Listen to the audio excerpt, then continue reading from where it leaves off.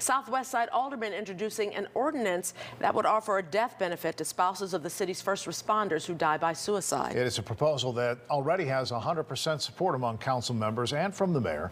WGN's Dana Rebick has more on the story. These heroes, each and every day in doing their job, arrive on the scene of the most tragic events anybody could ever witness, and they're supposed to turn that switch off when they get off work. Well, we know that they can't do that. First responders in Chicago under incredible stress, many who have felt there was no way out. When we think about suicide, the main indicator there is this idea of hopelessness and powerlessness. There have been more than 20 first responders over the past 5 years in the Chicago Police Department, Chicago Fire Department. That would be police officers, firefighters, and paramedics who have died by suicide. Last year, there were more than 600 law enforcement deaths across the country. 25% of them were self-inflicted.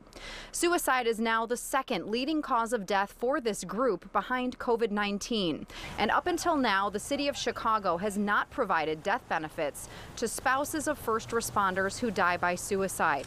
19th Ward Alderman Matt O'Shea met the widows of two of those officers recently.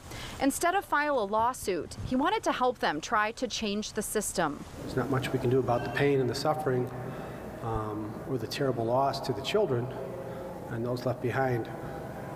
Government can step up and provide a modest financial benefit, and that's what this is all about. Under O'Shea's ordinance, which has received unanimous support from all 49 aldermen and is backed by Mayor Lori Lightfoot, the city would pay out 1 year's salary to spouses and provide between $20,000 to $40,000 for education, health insurance, and housing if the couple had children.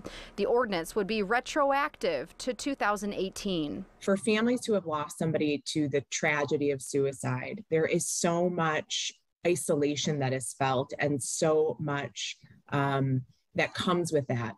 So for the city to demonstrate compassion and humanity by continuing to support them, at least financially, is a really significant space of progress. The ordinance has now been passed on to the Finance Committee, and it will soon get a hearing. Alderman O'Shea hopes that it will pass by June 1st. The city also approved funding this year for the Chicago Police Department to hire 11 additional mental health counselors, doubling the number currently on staff.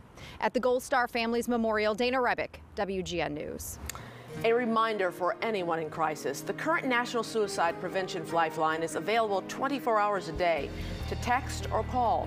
We have those numbers on your screen. Counseling is free and confidential.